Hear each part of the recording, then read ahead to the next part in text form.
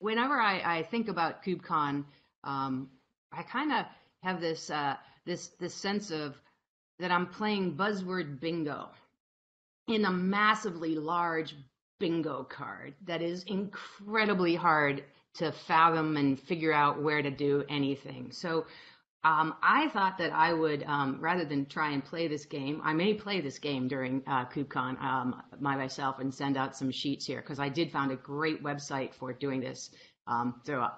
Yeah, buzzword bingo call sheets, print them, boom, we're in there.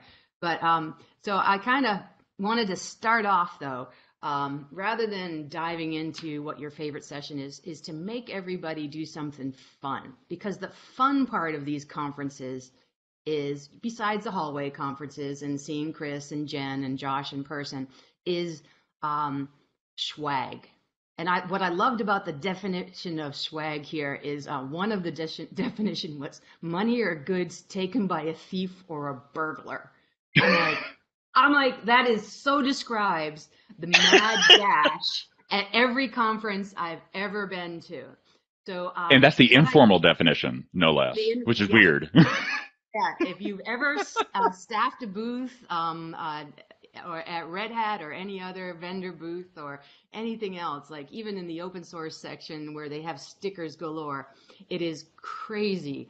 The people who come through with the bags and just all their stuff in there. So I'm going to give everybody a few minutes here who's on here, Chris and Jen, and I'll stop sharing the screen for a minute and make you go off and find your favorite piece of swag. And if you're watching, following along here somewhere, please share in the chat what your favorite swag is. And while they're doing that, I am going to unpack the swag I got from KubeCon for being a speaker this time around. I don't know if you can see this, but I thought the best part of it, I'm gonna make, was because it's virtual, they gave us slippers from home. Okay. Nice. So, yeah, not that I didn't already score a million of these from that. And I am not even going to tell you what this is. I think this remains to be guessed, but just so that nobody thinks it's some sort of strange, it is cat toy. No, it couldn't. It is supposed to be a back thumper. Yeah. So there it is. Yep, that's not what I thought it was. And got one of those. It's called a Theracane. I got a strange little slinky-like toy, but a bag that's totally reusable for other swag. So yes, slinky toy. And let's see. Guys are all. I hope you're all gathering your stuff. And there was another thing in here. Oh, I don't know. I might have already put it away. Oh. This was the best. There was a little pin, speaker's pin, which has already been absconded with by some teenager who came over the other day. But this is handy. All right. This is like what you get when you go to the hotel room. It's like nice. Quietly, because I have thought at my house many a time of putting up one of those on the air, off the air lights on the outside, so that when I'm doing a talk like this one with y'all. I don't get interrupted by UPS or the garbage man or anybody else. So I was thinking that would be a interesting thing to do. So it's funny you mentioned that. I actually have on-air lighting for my house and family notification thing. Yeah. So I have 2 Amazon buttons that do that for me. So that hue lights, push a button, turns a red light on down here, and turns the stairwell down to the office. I just madly wave whoever is in the background away. I'm not that good. I'm not that good. I have the visual cue for a 5-year-old is way better than daddy's working, right? Like the visual of daddy is on the air. It's better. Very, very much very telling. What have you got for swag that's nearby? I realize that my kid has all the cool swag, but I did find this guy. So this is from OpenStack Summit, I think, from Sydney, Australia, which was 3 years ago. And I think this was at the, I'm guessing, well, it's one of the Chinese vendors. I can't read what it is, but anyway, this was the closest thing I could find, but I have a collection of really cool swag pins. I realized my son has them all in his backpack. Yeah, that's what happens with the pins. It's great. So, My but, best and then, yeah. What's your favorite one that you've ever gotten? In terms of swag pins? Or I mean, I think my swag anywhere. That's hard. I like the swag pins because you can, display those easily. I mean, I like the one that I myself produced it for Red Hat Summit. Oh, actually, yeah, I love the ducks. And actually, I love the RDO ducks. Yeah, I have an entire collection of RDO ducks. Those are up in the bathtub because my son actually uses, I shouldn't tell him because he's 11. He's going to be humiliated. I just revealed that. Because I've been collecting these RDO ducks. He's been collecting those RDO. I've been collecting them for years. So he's got this really extensive collection. And he still likes to play with them, and he's in middle school. Oh my gosh, I can't believe I just said that. He's not around. It's okay. Yeah, you don't get it too hard. So, Josh, what's your favorite swag, and what did you find nearby? Well, a couple of things. I mean, the nearest by thing is these little flashlight metal cubicle flashlights we had made for the release of Metal Cubed. One of the pieces of swag that we actually had produced that I kept one of because it's really useful for looking for things under my desk. Best piece of speaker swag I ever got is this thing from GopherCon. Yes. So one of Ashley's little gophers in a race car. They're really awesome little stuffed animal. I had to buy 3 because one yeah. to show, one for me to play with, and one for Max to play with. Yeah. Yeah. But the one I probably use the most is one that I got last KubeCon for being an ambassador, and it's this one. Yeah, that one's good. That's a good one. That's a good one. So, yeah. Stolen too. Everything gets stolen. All the good stuff gets stolen at my house. I have a box that I put it all in when I come back, and whenever I do my maker stuff, the kids just go through that and take whatever stickers they want. So yeah, that's nice. So what is the strangest thing that you've ever gotten? And I didn't have time to dig through because like anything I don't actually want goes in boxes to give out at the meetup, which I have quite a bit of since we haven't been able to have a meetup in person for a while. And I didn't have time to dig through. I was trying to think. Oracle has been giving out these little dancing robots for a while. And like at every conference. And what's really amusing about them is that they fall over. Which seems like a bad message. Yeah. I think it's an appropriate message, but I'm just going to say that anyway. Yeah. Saying things I shouldn't be saying. Like, what are you guys saying with this anyway? Yeah. Yeah. Works for just long enough. I was telling everybody before we went on the air what my favorite or the strangest swag I ever got was, and I have to do the clean version of it. I was at an OpenStack summit years ago. I'm pretty sure it was in Boston, and I can't remember the vendor's name, but I got a pair of black boxer shorts with maximum uptime printed on them. Yeah. Horrifically inappropriate. Yes. Totally inappropriate, but I trust me, I kept them for a long, long time, but some partner of mine disappeared them at some point. So she's probably, hopefully they've got them somewhere. But I think Justin's run out of the room now that I've said maybe he has a pair of them somewhere. I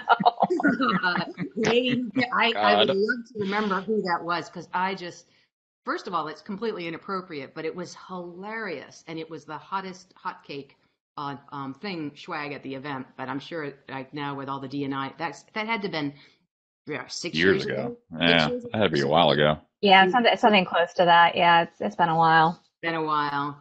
What's the strangest thing you've ever gotten, Jen? I'm just trying to debate whether I've seen some strange swag that I haven't taken. I think I remember there was like I'm trying to remember there was this storage shirt that someone was producing, and it had something kind of inappropriate related to size on it and protection. There was also this piece of swag that became very notorious, and it was with, I want to say prophylactics involved. That's probably one of the most notorious ones. I've seen, but I didn't take that as a souvenir, but that's been called out. So nothing that I took and owned because I went, that's just kind of skeezy. But I kind of think now in the virtual world that one of the hardest things is to deliver swag, right? So, trying to get a T-shirt across an international border, we had a fiasco with OKD where after all the shipping and everything, it was like $70 to send a T-shirt to, Waleed and we just said no. We said, we'll send you something. Well, and there's some places we can't send T-shirts to at all right now. At all, yeah. And that kind of and knowingly that changes every other week. Mm-hmm. True. Yeah. All right. So I'm going to share my screen again and talk a little bit about the schedules. So that's the swag dash. I figured that was be a fine thing to do. So if we go to here, I have redhat.com. We have a bunch of sites here that make it really super easy if you're trying to find Red Hat things. So I thought I would share that if you wanted to, let me see, if view present mode here, so it's get a big there, so you can QR code that. And Veronica Cooley and Jen and the whole team have done a wonderful job making this happen. And so there's that. I'd be remiss if I didn't give a shout out to on day 0. This is going to be a long week. Okay, this is Tuesday. All right, and I don't know about the rest of you, but there's KubeCon and I'm talking at one other conference on Thursday, some Canadian academic masterclass on cloud computing, and on Monday, the whole week is Lesbians Who's Tech Week, so they kind of collide, my two favorite conferences. So I will be on multiple terminals all week. So, but day 0, which is Tuesday, I will be at the OpenShift Commons Gathering, hosting and moderating that, and my good friend Chris Short here is going to be doing a variation on that called I don't know, did we officially call it Mystery Science Theater does OpenShift Commons, live streaming it in the background and running commentary, hopefully not on my hairstyles. No, we definitely intend for it to be very cordial and polite, unlike some of the Mystery Science Theater 3000 of old, right? Like it might have been cutting or kind of, stabbing at the bad production potentially, but this will be a enlightening Mystery Science Theater kind of event. So that's kind of the big thing for me on Tuesday. The last day I'm going to be hosting the OKD working group meeting too. But what I thought I would make everybody do is kind of show us your schedule. And by what I mean by that is if you, I see if I have mine up here correctly. I'm trying to be better about this. Because if you try and manage your way through this whole thing that is here, let's see if you can I can go to my schedule and pick out. I have a few friends. That's nice to know. People who are my friends. That's interesting. I never noticed that part of it before. So there's the OpenShift Commons Gathering, and there's a whole tons of things that that I want to go to. Some that I have to go to. I am giving a keynote on that. I'm like 5 minutes of the fastest talking I've ever done on Wednesday. But what I really highly encourage people to do is, especially if it's a project they're interested in, don't know a lot about, is to go to the Meet the Maintainer sessions. Those are great. I'm definitely I've got a kind of sporadic group of things in here at different times, but I think what I try and tend to do is go to as many of the end user talks as I could find. And I was a little surprised at how few end user case studies there were on the menu. And so that was kind of interesting. Is a lot more technical focus, and there's a few. I'm going to go there. This one I thought was really cool. The High Schooler's Guide. We always have somebody there who makes you feel like you should be a grandparent now. And this one, this guy has been doing a lot of work around Kubernetes. So I'm definitely going to tune in and see what he's doing here. But there's a ton of stuff here. So what I thought I would do is I'll go back and my slides here because I'm going to make Josh go first. And this was the couple of slides that he was talking about. So Josh. Yeah, so I'm going to be spending a lot of my conference time off campus because, among other things, Chris and I are going to be running these office hours sessions. So one of the things that the main KubeCon program doesn't really permit you to do is have sessions that have high interactivity with the project maintainers. And it's just because of the platform required to do video broadcast to so many people.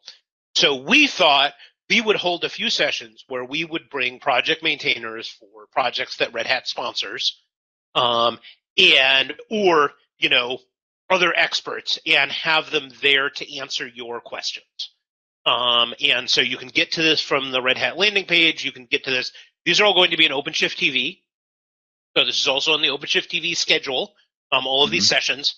We're going to start with members of the Knative team talking about answering your questions on serverless applications, followed by members of the Ceph team answering your questions about Rook.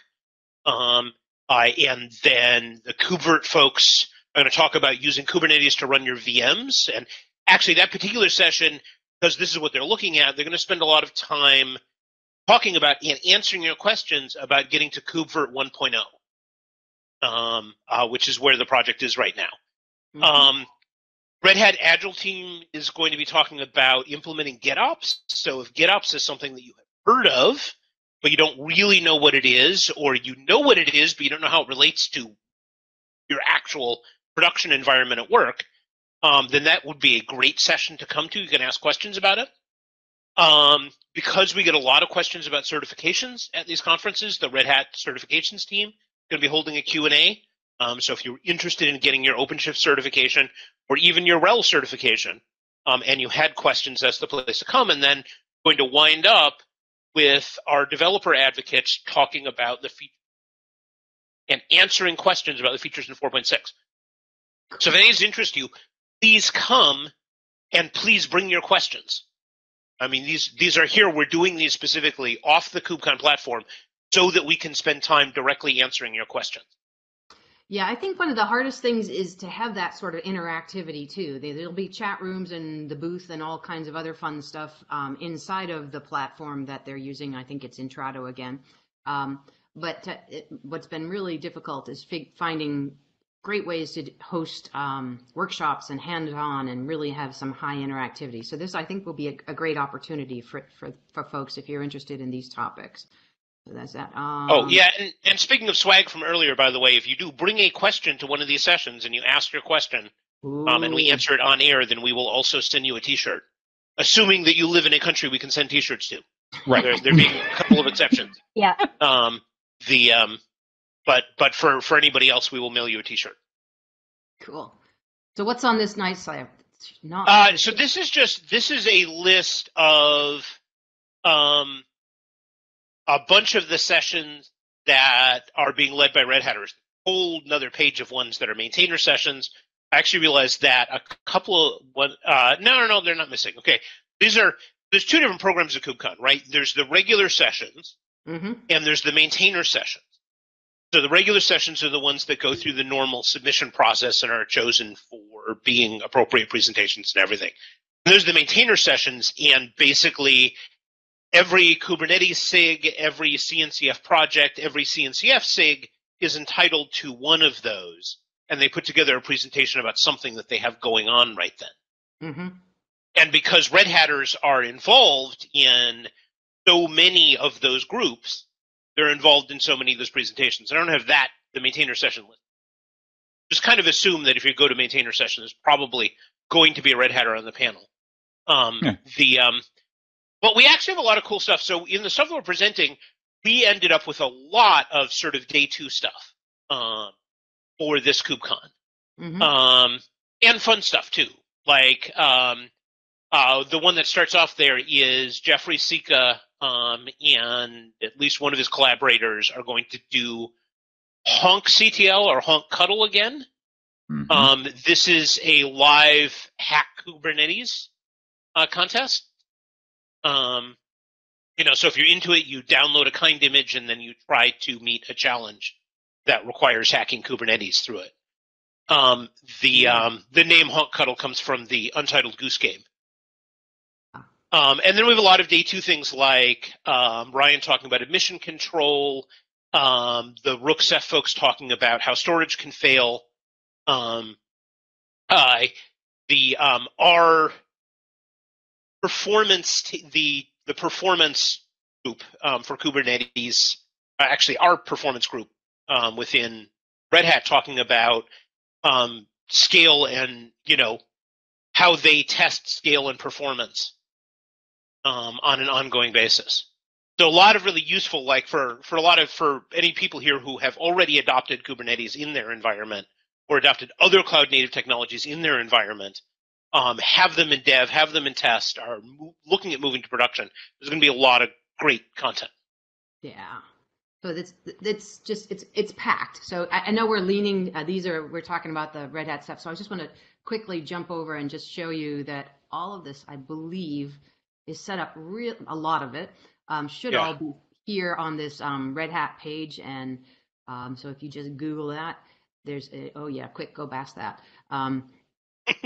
All of these things, yeah. I have avoided doing a keynote at KubeCon successfully until this year because I had no excuse because it was virtual and I couldn't say anything about it. So hey, but there's a ton of them. There's also maybe Jen, you want to talk about finding the raffle and doing the booth? Yeah, so we're going to be promoting this landing page, which of course has a list of all the information about the Red Hat presence at KubeCon next week. And so I just have to make clear that if you're a Hatter or you work for the government, unfortunately, you're not eligible to enter this raffle. But we do have a bunch of Amazon gift cards we're going to be handing out. So all you got to do is go on this landing page and fill out your information. And then you're entered to win a $300 Amazon gift card. If you go to the Red Hat booth within the platform itself, we will be giving out Red Hat swag. And the swag that we're going to be giving out is a cool Red Hat. So be sure to do the landing page to be eligible for the Amazon gift card, and then come to the booth itself within the platform for KubeCon. And then you'll be eligible to win it's a really nice scarf. And we've got a bunch to give out. So if you'll drive by both those places, you'll get some pretty cool things. Yeah, so there, I'm going to stop sharing. I'll throw the link to that landing page in the chat and we can surface that through the rest of the universe here. Yep. I think that's the right page, or that gets you to the arcade at least. So I think that's, I think that's the really, going to be the interesting navigation thing through the UI of the platform, trying to find the booth and all of that. So Chris, what are you, besides the office hours that you are hosting with Josh, what are you going to be looking at? So, like, I always go and watch my friends talk, right? And I like to cheerlead my friends. I'm sorry, y'all are going to deal with that, right? Like, cheerleading virtually is a lot harder than sitting in the front row and kind of just being there, being that calming presence for my buddies. So, like, I will go to a lot of talks from my friends at Apple that have gone over there recently. Definitely my friends at CNCF. People like Stephen Augustus, if he's doing a talk, but Jiffy, right? Like, he lives in Michigan. George Castro lives in Michigan. Bob Killen lives in Michigan. And then, like, those talks I'll go to. But then Caslin Fields is part of the upstream marketing team. And that's the team that I'm working with right now in the Kubernetes community extensively. And they're doing a talk about, like, how we have all these tools to help you get the word out about your projects. But there's, like, we need to get the word out about it. So they actually got accepted to do a KubeCon talk to talk about the marketing upstream team. And that's very, very cool. So I'll definitely be tuning in for that. So how about you, Jen? Do you have a bunch that you're going to try and get to? I know, are you on the menu this time? Or did you get a talk in? Because I know you. Oh, no, I didn't submit a talk for this one, but I'm going to be bebopping all over the place. I mean, I actually haven't filled out my sched because I'm procrastinating. Of course, I'm going to check out your super awesome keynote. Woo! Yeah. And I do like the end user stories, and I'm going to look at the Hatters. I'm going to try to get to everybody's session, even if I have to go after the fact and check out the recordings. But there's always super cool content that I love to attend at KubeCon. and then I'm going to try to check out some office hours. So I don't know, like I'm a procrastinator. Maybe I shouldn't say that because I'm an event planner, but I procrastinate. But we've got some really, really cool stuff. And I always love checking out the community talks, right? Like, you know, my love's for the upstream. So I enjoy kind of seeing what's going on in those projects. So I'll definitely probably check out a bunch of those talks. Yeah, I think this one of the things that's amazing about this is I kind of feel like if I don't know, if I see a project, a maintainer project that I don't know anything about, I'm more likely to go to that. Like, what is it, ChubOS or whatever, or ChubFS, or you know, like there's these new things popping up all the time, and for the most part, it's the incubated and graduated ones that got named sessions, but on Monday, there were 38 things in the sandbox. And then on Tuesday, I got an email and I had to add, I think I have a Trello board that I track everything CNCF that I'm involved in or that I should be paying attention to. And I think I added 6 more sandbox projects. And I don't think all of them, like all 42 or 43 there are now, have any called out slots, but I look for the people who are leading those in some of the like the SIG talks and other places to try and, you know, just catch up, because it's just this fire hose of information that we have to wrap our heads around and stuff. And I don't know, Justin, I can see your face on the screen here. Did you have anything that you were interested in going to, or are you speaking at KubeCon this time? I think that's just. Heck no. Heck no. Yeah, I'm gonna listen to you all. No, I'm just on because I signed up for the booth babe duty for the chat room. All right. On Commons, OpenShift Commons. All right. Yep. Yeah. Commons is going to be an interesting animal this year because KubeCon is there's just so many. We're doing the Rosa launch, that OpenShift on Amazon, serverless 1.1 launch announcement. We have some great talks. Stephanie Chiras, whom Chris interviewed a while back on OpenShift TV, is going to do our opening talk. We coerced Matt Hicks to give us 10 minutes of his time. And the 4.6 and beyond talk with live Q&A with folks like Clayton Coleman and Derek Carr and Mike Barrett and Annette Cluett and Paul Morey and Reese Oxham will be there. And theoretically, even though a lot of the talks are pre-recorded, all of the speakers have been asked and are willing to be there for the interactive chat bits. So that you might not see their faces or voices, but they're all there to answer your questions during the talk. So it's really an interesting thing trying to figure out how to make things engaging in this virtual world. And I was wondering if each of you had like a little thoughts about what you like to see in conferences, like how you like to connect with people and different things. What's the best thing you've seen in a conference lately for connecting? Chris, can you think of anything?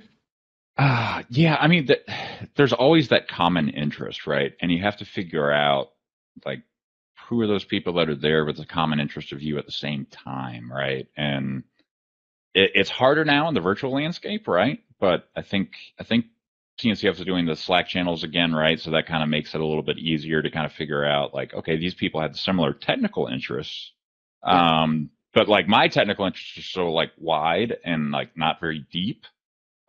So like I like to network with as many people as possible, and that is kind of easier on the virtual side. But yeah, I mean, you've got a volume of people there that you can like ping and talk to, and like you can walk into a chat room and be like, hey, I'm super interested in this, and people will chime in, but they have to be there to chime in. And that's kind of the hard part, right? Like, are you going to pass somebody in the hall wearing your, Thanos shirt and be like, hey, I work on Thanos, or something like that?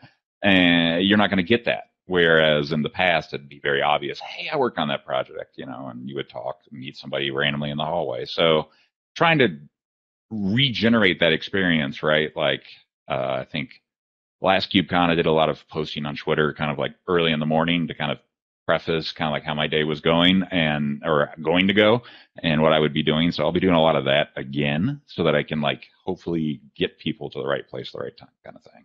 Yeah, I think that's it. How about you, Josh? What's your best tip for connecting with people? Like turning on your... Okay, yeah. I need first best tip is turn on your mic. Step one. And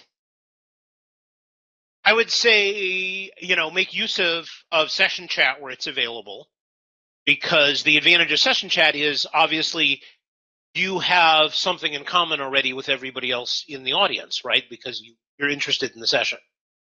And, to the extent that various people involved with KubeCon are offering sessions or extra activities that offer more interactivity than the sort of main program sessions do, take advantage of those, because interactivity means not just interactivity with the speaker, but also interactivity possibly with the other attendees. I think there's another security competition that's team-based somebody is running.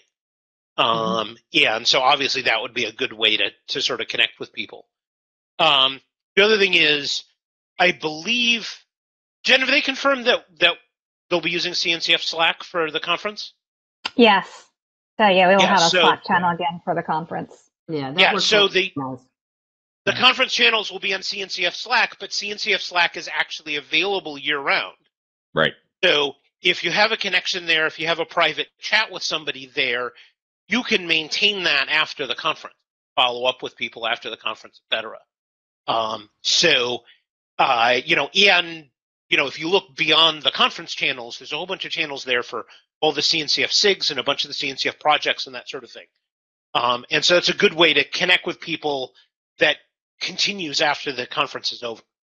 Yeah, I think that's the thing that I'm noticing is, like, I'm pretty sure this KubeCon and OpenShift Commons are both inside of the Intrado platform, which is, you have to register and log in and be there, and you're there for the day. But then afterwards, it rarely, I don't think any of the chat's available or anything like that. It all gets turned off, and that you lose that. You can watch the talks again and repeat that, but both OpenShift Commons and I'm pretty sure all of the CNCF stuff is going to get uploaded to YouTube afterwards as well. So the morning after OpenShift Commons, hopefully everything will work out well, and I'll sync up everything.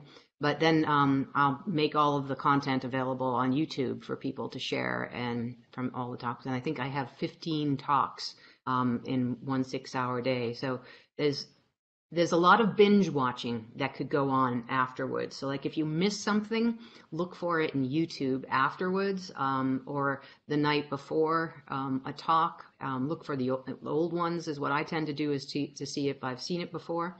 So yeah, there's a lot of good content up on YouTube, both on RH OpenShift, our channel, and on the CNCF channel as well. So Jen, what's your tip for connecting online virtually? Any? Yeah. I would concur with Josh to do the session chat.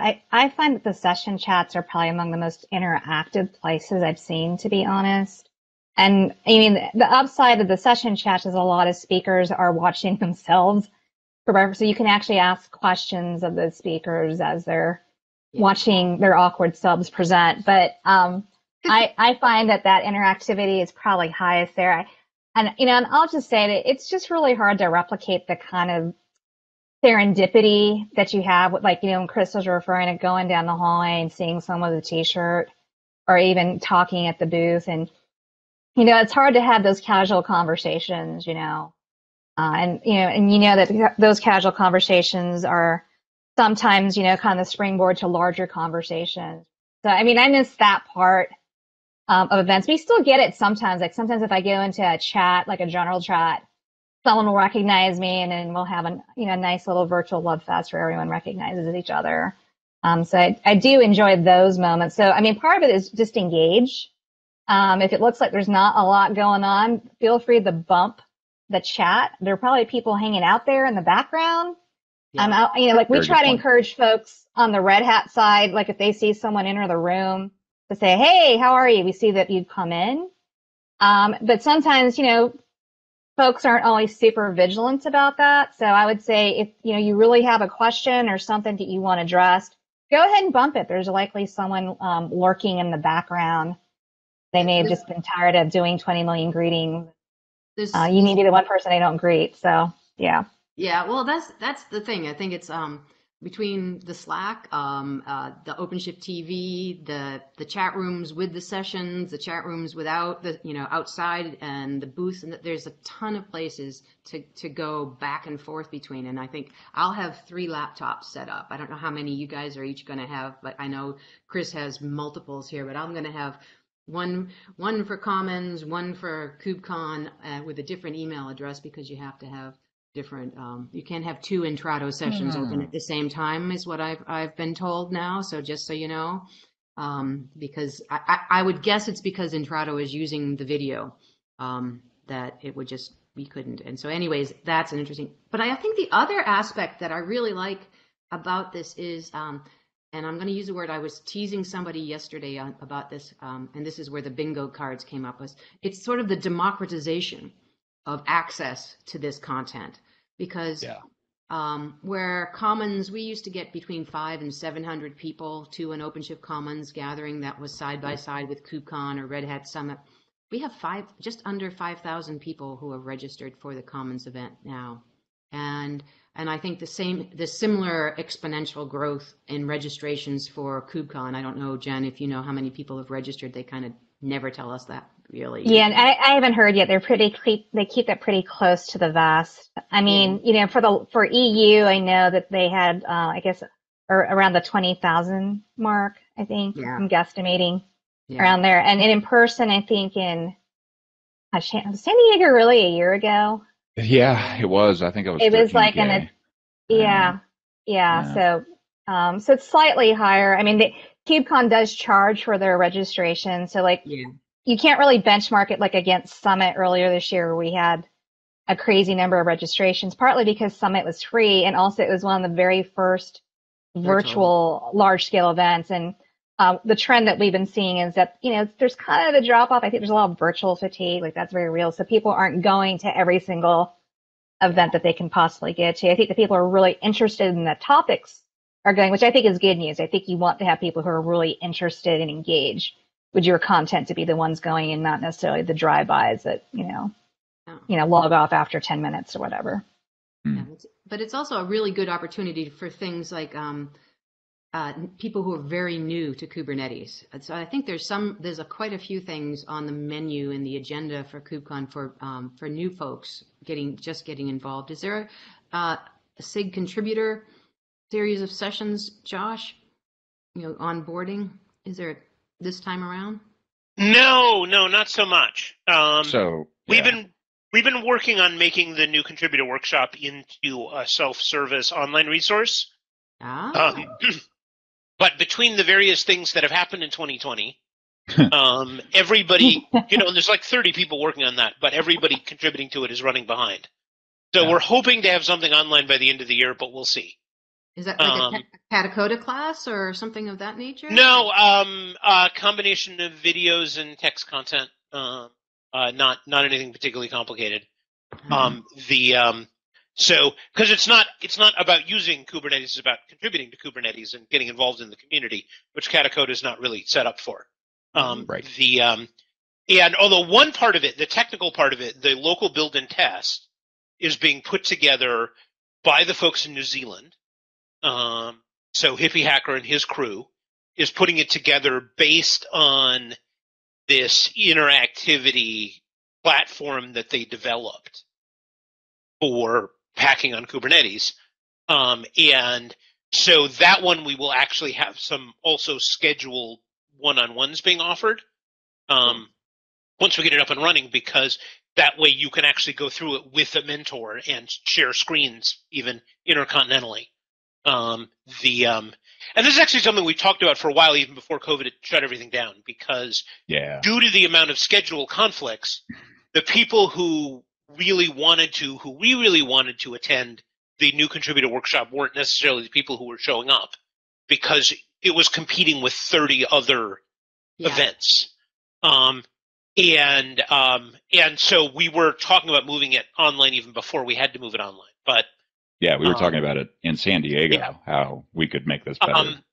The one bit that we do have for a different kind of new involved thing is, so there's also a SIG contributor strategy for the CNCF, which I'm part of, and we are doing a public session for people who have projects that are new to the CNCF.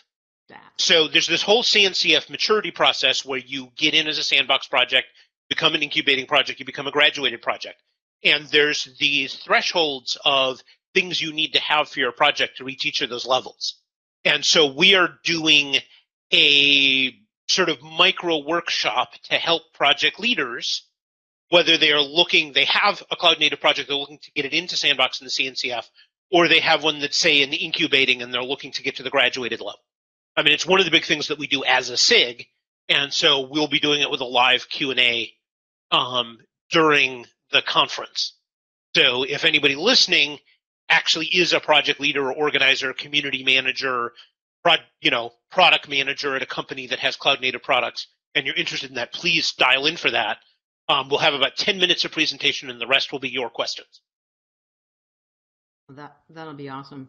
Yeah, I think that I've got this idea in my head, though, is that there ought to be a way to set up a Katacoda lesson that walks you through doing your first pull request on a piece of documentation on a project. And I'm sure GitHub or GitLab or one of the companies have something like that too. Part of the contributor workshop is we have like a sandbox for like testing your first PR, and yeah, that is part of the contributor workshop. Oh. Yeah, it doesn't run on Katacoda. It just runs on GitHub basically. And it's a mock repository in Kubernetes SIGs, but it has all the bots enabled, which is one of the things that you're learning there, right? And so every time we've had people holding these at meetups where they hold, their own mini new contributor workshop at meetups, and so they create a folder there with its own approvers and owners and stuff, and people can learn how that part of the process goes. There's obviously a lot more to it, but getting the mechanics out of the way means that you're not trying to figure that out at the same time that you're trying to get somebody to review your PR. Mm-hmm. Yeah, no, I think that's actually I would hope that there had been more of a Kubernetes 101 talk or something. I didn't find one like that, like the very, very basics for very, very new people. Did anything like that get in the door through the CFP? I know you were on the committees. Yeah, well, that wouldn't have been the track I was on, even if I had. And I couldn't find one this time. I just ran through Sketch while we were talking. I apologize for the dog in the background. I could not find one either. Yeah, that's a yeah. Okay, it has not been a goal of the it has not been a goal of the conference chairs to have that kind of content. Mm-hmm. Maybe it should be, maybe there should be, but that would honestly require the creation of an explicit beginner, newbie, whatever track. Because I will. Yeah, I will just say, just from having been to almost every single KubeCon, that the demand for Kubernetes 101 content has increased massively. And that was actually one of the biggest pieces of feedback that I got from attendees that came by, was that a really strong desire for a Kubernetes 101. And so I don't know if there needs to be recognition that there's a shift in some of the attendee demographics, especially as interest in Kubernetes continues to rise. I don't know. I'm just going to put my 2 cents in there. Yeah, but I think it's something that maybe we need to consider somewhere. Yeah, and I think actually this may be significantly changed by the move to online. Because, let's face it, when it was in person, you had to buy a very expensive ticket pretty far in advance to get in. Mm-hmm. And as a result, the number of people who got in who were cloud native curious was not huge. And I'm not sure that anybody's really looked at shifting the content. So the answer is to actually give that feedback to the conference chairs and the CNCF and say, hey, and I'll say, as somebody who's been a track lead for various tracks, we really need, that would need to be a separate track. because if you're a track lead for the storage track, Yeah. you're not going to balance what is cloud native storage against what are the latest features on OpenEBS. It's really it doesn't hard to grok. evaluate. Yeah. Yeah. So I think that it's also you can go to tryopenshift.com or learnopenshift.com. There's a lot of vendor stuff, and I mentioned at the beginning, I'm on, I think it's Thursday, it's at noon or 1 Montreal time. Like there's so many courses out there already. I'm going to be part of a master class on cloud computing, and we were rehearsing last night, but the very basics of what is cloud computing, right? Yeah. That track is definitely necessary somewhere along the line,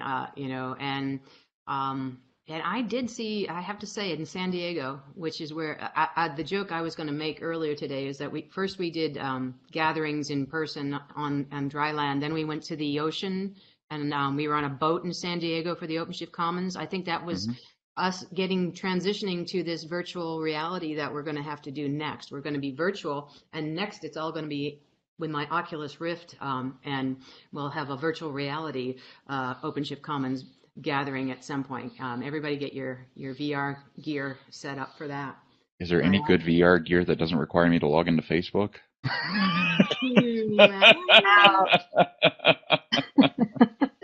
We could have a long conversation about Never that. mind. Sorry. But I think that the vendors do a lot of good intro level stuff, but it would be great to, now that we have virtual, because we have always talked about separating out to like contributor summits, and if you look at day 0, there's or other things like they have PromCom and all of these things, but just we'd be going to get a lot of newbies, I think, especially with the democratization and the openness and the lower cost there, and that's I think that's definitely on the radar, should be on the radar for the next go round. So I wanted to we have like 10 minutes left to talk a little bit about staying healthy and sane for a week of virtual stuff and what your tips and tricks are. And I'm going to show one more piece of swag, and I don't even know if this company still exists. I'm sorry if they do. Soylent. Oh yeah, they still exist. They still exist. They're around it. That was my swag from, I don't know which KubeCon, probably San Diego. But stay hydrated, drink a lot of water. And the other tip that I always have is on my iPhone watch. It reminds me to stand up every once in a while and stretch, because those are the two things. When you've got multiple screens going on and you're going crazy. For me, if I don't remind myself, and I even have the Breathe app, which I think is hilarious on my iPhone. It tells you when to breathe. Like, yeah, if I haven't been breathing for the past 20 minutes, then we're in trouble. But yeah, it's definitely a good one. So, Jen, what are some of your tips for survival? For virtual booth duty? Well, definitely stay hydrated and definitely walk around a little bit too. I mean, it's funny because the time can go by pretty quickly, and I'm still guilty of this because I feel like my virtual meetings, I mean, I've always worked remote, but the virtual meetings have gone way up. But definitely walk around, take the time to interact with people around you. Like, go ahead and interact with your pets and your family, make some time there. I think that's a kind of a sanity check, because one of the things, of course, that's missing from events is like actual interaction with live creatures. But I would definitely incorporate that into your day somewhere. And then I would also eat, and we could all compare notes on the best virtual conference food that we have on Twitter. Again, we'll all take snapshots of our food that we're eating, and that's probably the best conference food that we will have eaten in quite a while. It won't be a weird, sandwich in wax paper with, mystery ingredients.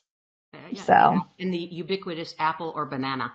Yeah. You can have, you can get like, I don't know, taro chips or something like that. Something cool and funky. Up our games. Yeah, I think that would be good. up the food game. Yeah, that's what I think. Let's see if we could do that. That would be good.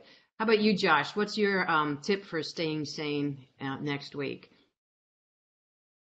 Well, aside from the get up and move around, one of the things I actually have is I have an exercise bike with a laptop stand attached to it. Very So nice. that actually allows me to get some activity while still continuing to watch sessions. And do take breaks, schedule breaks in there. I mean, one of the things that you end up getting tempted to do, and cancel some of your regular meetings. Like, if your coworkers haven't done it already, the idea that you're going to watch and participate in all of these sessions and then somehow pack your regular meetings and other work in between, it's just not going to work out well for you. Like you might do it for 1 day, 1.5 days, and then after that you're going to bomb out. Yep. And you'll end up missing some of the sessions you were the most looking forward to. Oh, yeah. So, and the other advantage of it being an online conference is, hey, if there's time slots that there's just nothing interesting in, skip those time slots. You use them as time off. And I always remind people after the fact, if you miss something, or like if someone looked at my schedule right now, a lot of the sessions are in competition with each other. Like there's 3 in 1 hour. I know you were on that. I'm not going to rank on anybody, but it's like nobody knows what particularly my interests are. I'm not involved in scheduling. Scheduling is just a nightmare. And so just know that, go to the one that's interesting, and if you have 3 friends presenting it all at the same time, make sure that they know that you're going to watch it on the YouTube, and like with all the common stuff, it's going to be on RH OpenShift YouTube and the CNCF channel. You can always watch it later, and CNCF is really good about getting stuff up within the next day or 2 afterwards, and I really am encouraging people to Netflix binge watch the Commons content. Do that thing where you get the digital nudge. It just goes to the next one, goes to the next one in Netflix. And I know that sounds boring to other people outside of this world, but it's really, I've been really watching a lot of other people create playlists and watching them. And you have it on the back. I have another screen I'm looking at over there, and it's just playing in the background. And you're like, oh, and it's subliminal. It gets in. Somehow it seeps in, and I now know everything about key lime that I never ever thought I would. And it's like little things, and even though I do all the Commons briefings, it's not anything there. So, Chris, what's your super secret technique for streaming? Like, I do a lot of live streaming, right? So, like, that's my day job now. So I have a lot of handy dandy snacks that I keep on hand that are like literally right there, so I can grab them very quickly and not have to go very far.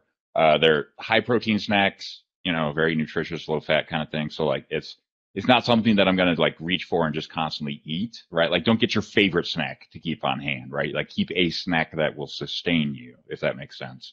And water, obviously hydrating, walking around. I'm very fortunate in the sense of, what is that? Box wine. of red box of wine.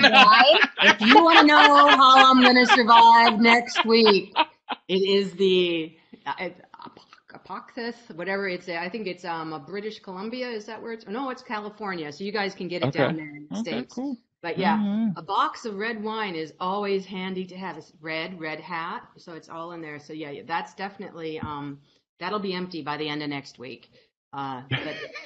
Because there are a lot of impromptu toasts going on, right, Diane? You'll be toasting a lot of successes. Congratulations. Yeah, exactly. Cheers. No, but definitely stay hydrated and do all the stretching and exercise things. And there are some really nice little happy hour things, Q&As in the evenings. Priyanka Sharma's hosting a number of them. So I definitely think there's lots of things you can do to stay sane. And not be overwhelmed, and and I do think I'm going to have to host the bingo game. I think I might be figuring out how to print all of those, put up the PDF somewhere in Commons for people to download their own and print off their own cards, and we can see who plays bingo there. And all I got to do is add give them out during the gathering.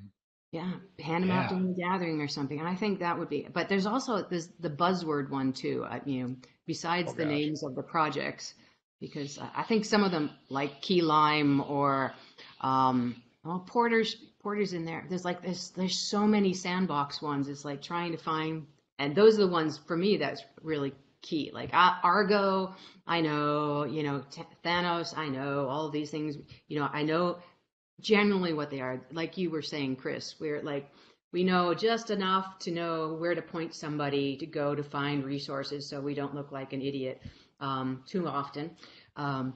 But it's really, I think, one of the key things is just to stay healthy and stay safe. And I'm going to throw up the Red Hat. Throw up. No, I'm not going to. No, I'm not going to throw up. I'm going to throw up the Red Hat screen. So if you're up for it, you can scan this in and get to the guided list of everything Red Hat. But I would say really think about there's lots of other stuff. Use Sketch. I use it because otherwise I forget to go to things. Yeah, it's gonna be an interesting thing. The Commons is gonna be lots of fun.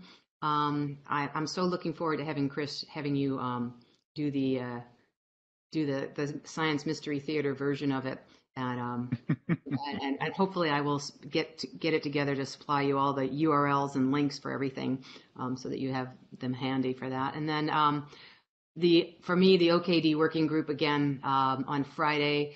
This is just before the office hours that we scheduled it so you could go to the open source OKD working group, and then the OpenShift 4.6 office hours that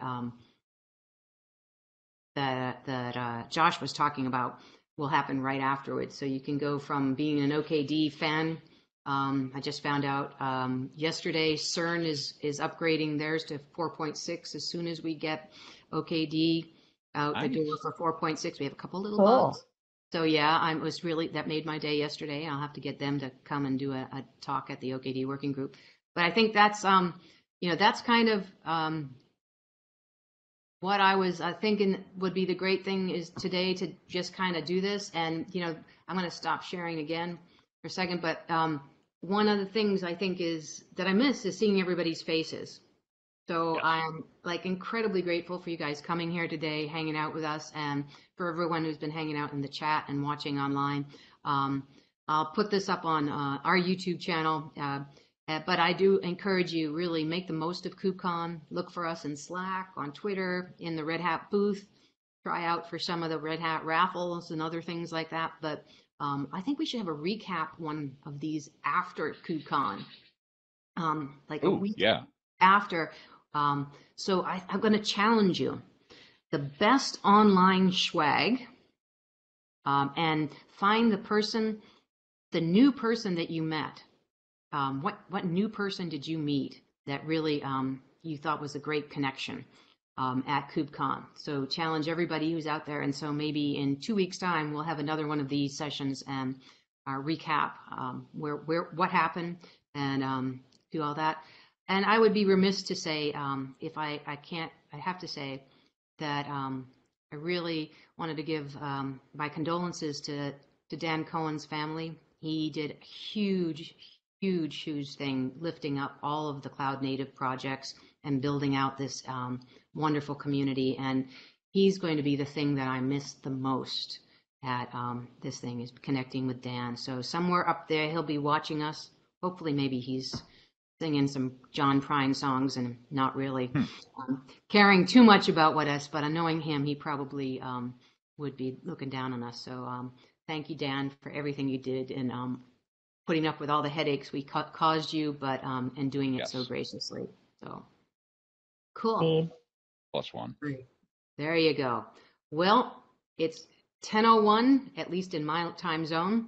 And I still have some work to do to get ready for the Commons. And I'm sure everybody else here has stuff to do. So thank you for joining us. And we'll see you next week at Commons and KubeCon and OKD working groups and office hours and on OpenShift TV.